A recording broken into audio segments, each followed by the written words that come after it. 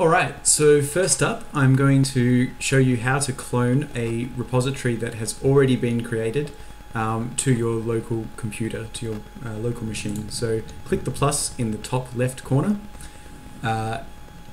click Monash University or Monash Uni, and click clone at the top. So you don't need to create one, we've created one for you, and you should only see one repository in this list here. So in this case I've created a demo repository, so I'm just going to click the button at the bottom to clone it, and now you can actually put this into any folder that you want. I've got a GitHub folder in my documents here that I'm going to clone it to, but you could clone it to the desktop or wherever you want to put it. Basically what it's going to do is download the files from the internet and put them into a folder on your local computer.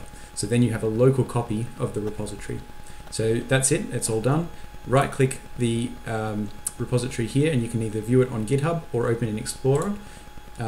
When you open it in Explorer, it will give you the actual folder, so you can see the files. At the moment it's empty, but you'll be able to see the files there normally.